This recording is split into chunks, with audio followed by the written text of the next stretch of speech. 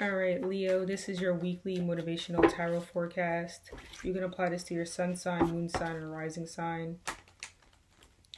Also want to mention that we're currently having a Mercury retrograde, so the need to revise situations, go back and just fix things, go over things. You could hear from your ex. You may be the ex that shows back up or something. Or you may not hear from them because maybe you have them blocked. I don't know. But you know how Mercury retrogrades are. Maybe you don't, but now you do. So, technology definitely is a big thing. Because a lot of times, I don't know, technology is funny during the Mercury retrograde. So there may just need to be a backup plan. You know, with your technologies. Make sure like you've sent that message. Make sure that you have like, I don't know, I wouldn't go as far as a backup generator, but you get it. You get what I'm saying.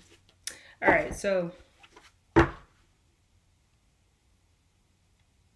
what are the divine messages that the zodiac sign of Leo shall receive for this week?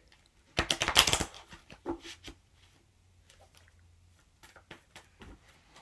right.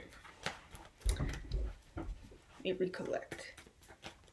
All right, first card, Three of Cups. So with this Three of Cups, you could be more socially interactive at this time. Maybe you're partying a little bit, getting out there a little more, some events, connecting with some friends, gossiping. I don't know. Some old gossip could maybe come up. I'm not sure. Disappointment. Five of Cups. So something doesn't go over too well. You're disappointed in the way a social event has went about, or the way it just ended up being in some way. Two of Wands. It's okay because you have other directions that you can go in. So it doesn't really matter that this social event didn't turn out the best, or this event of hanging out with somebody, enjoying yourself and having a good time, something you were looking forward to. Two of Cups. All right, so there's a relationship that you can go towards. So maybe you were connecting with somebody on a more emotional level, but another person was involved in the situation, so you're kind of disappointed now. It didn't go over too well, but you have another option. So it's okay. You could be stuck between two people that you're interested in. Yeah, Eight of Wands. So you could be at crossroads between two people that you want to be with, but you feel as though you can't really communicate with them too well. You can't really see how they feel or what direction they're going in. So there's a little bit of confusion there and some mental blocks. Somebody's also blocked, maybe, and you can't communicate with them, or you block them. Six of Swords. You moved away from this relationship in the past. You moved away from this friendship. So there was people you were hanging out with and they weren't in your best interest, and you're kind of disappointed in their actions. You moved away from them in the past.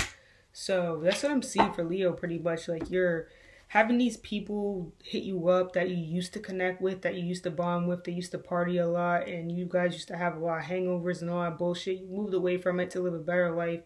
Now you're kind of at crossroads in which direction you want to go in terms of friendships and relationships and partnerships. And you're at crossroads between which direction you want to go in, how you want to go about this relationship. You feel like you're kind of stuck, at least in the past. You were stuck in a mental prison. You didn't know how to communicate with this person. Maybe they blocked you or you blocked them. But at the end of the day, it looks like you're trying to spend one more time with these people that you moved away from. Maybe you're just like, you know what? Screw it. I'm going to just have fun again this one last time, and then I'm going to be like, peace, deuces, I'm out. That's pretty much what I'm seeing for Leo. So, cool. Enjoy yourself, Leo. I wish you the best. Peace out.